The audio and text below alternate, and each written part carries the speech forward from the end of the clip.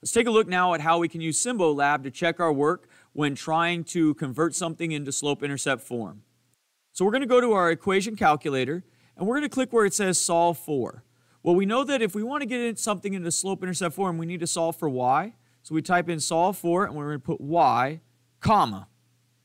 And then we hit space, and then we type in the equation that we were given. So let's say we were given 3x minus 2y is equal to 12. Now we're going to go ahead and click go. If we scroll down, it shows us step by step how to do this. And at the end, it says that our solution should look like this.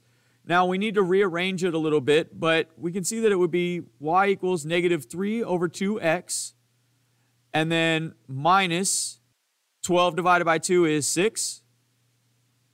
So that would be our solution. And this is how you can use Symbolab to check your work when converting to slope-intercept form.